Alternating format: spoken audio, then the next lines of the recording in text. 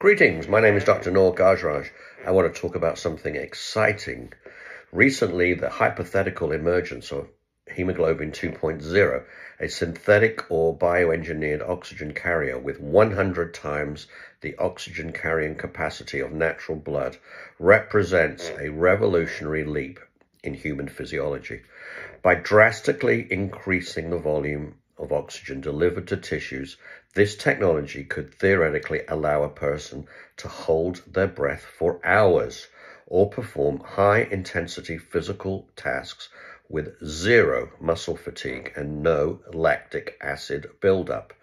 It acts as a biological superfuel, ensuring that even under extreme environmental stress or cardiovascular strain, every cell in the body remains fully oxygenated.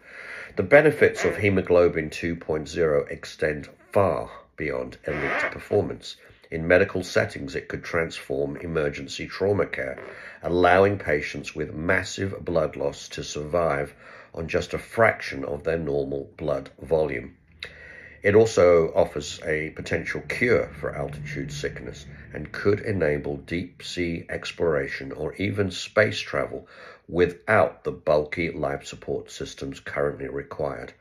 By optimizing metabolic efficiency, Hemoglobin 2.0 could potentially slow the markers of cellular aging, as the tissues would no longer suffer from the oxidative stress caused by temporary oxygen deprivation.